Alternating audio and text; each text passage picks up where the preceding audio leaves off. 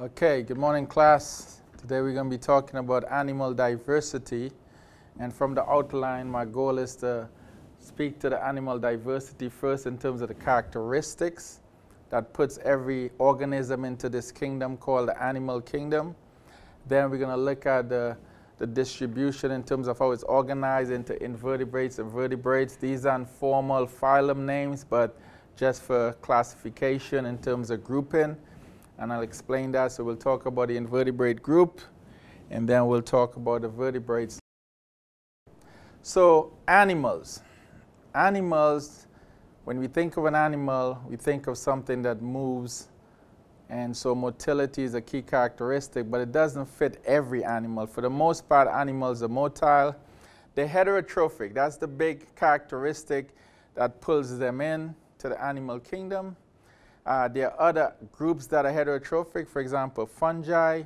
But what separates the animals from the fungi in terms of their heterotrophic nutrition is the animals are heterotrophic by ingestion. So they take in the food, and then it fits into some digestive cavity where the food is broken down, as opposed to absorption in the case of the fungi.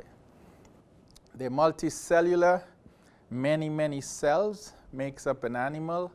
Along with the embryonic germ layers, you have some of the simpler animals that there are only two germ layers, two embryonic layers, ectoderm and endoderm. And so that's referred to as being diploblastic, just two germ layers. And some of the simpler animals, as we go down the list, I will refer back in terms of their embryonic development and their simplicity in terms of their body versus the more advanced animals that consist of three germ layers, which are triploblastic. So we got heterotrophic, we got multicellular, we got germ layers. And the other thing about animals, there are several other characteristics that we can tag, but we're going to look at body cavity. Okay, so the more advanced animals based on the embryonic germ layers have a body cavity. It's referred to as the body cavity is referred to as a coelom. And so, again, not every animal has a complete body cavity, but as we go through the list, we have those that are lacking a coelom, acoelomates, those that have a false body cavity, pseudocoelomates, and then the more advanced animals with a complete body cavity, the coelomates. So we'll again tag those as we go along as examples of coelomates, acoelomates, pseudocoelomates. The other characteristic that's pretty good to look at animals in terms of body structure is their symmetry. You either have those that are asymmetrical, the simplest of all on the list, no body symmetry whatsoever, they call asymmetrical, versus those that have a radial symmetry. Some of the more primitive animals possess this radial symmetry. And what does that mean? Well, radial symmetry, if you dissect the animal body through any of the planes, you'll get mirror images. Okay, you'll get a mirror image, so it's sort of a star shape if you think in radial. And the more advanced animals have evolved into bilateral symmetry with a definite head and foot. And so if you cut through a longitudinal section, you'll get a definite left and right. But of course, if you cut a cross section, you get a head and you'll get a foot or head and a tail. So bilateral, more advanced, radial, sort of the more primitive animals. Now, as we talk about the animals, as we go through the list, we'll see that they live in very different habitats from aquatic to terrestrial. So water, land, and again, some of the earlier animals are found mostly in the aquatic, either freshwater or marine environments, similar to some of the Protista, if you remember that kingdom.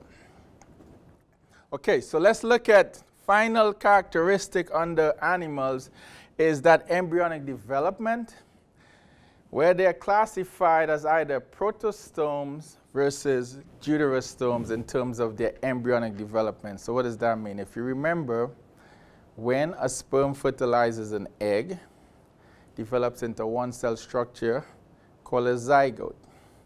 From that point on, that zygote, that one-cell structure, goes through cell division, and there's a multiplication of the cells going through these different growth stages, and that's the embryonic development.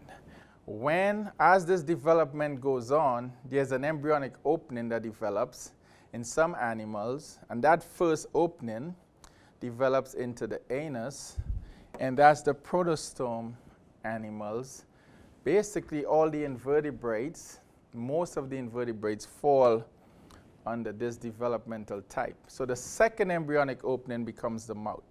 First, the anus. Deuterostome is opposite. During embryonic development, the first embryonic opening becomes the mouth. The second embryonic opening, the first embryonic opening of protostome becomes the mouth, second becomes the anus, and then deuterostome is the opposite. First embryonic opening becomes the anus, second embryonic opening becomes the mouth. Now let's take the chordates, the most advanced animal phyla, the chordata, that have these protostomes or deuterostomes embryonic development. The question is, well, why does some animals develop, the first embryonic opening develops into the anus versus the mouth?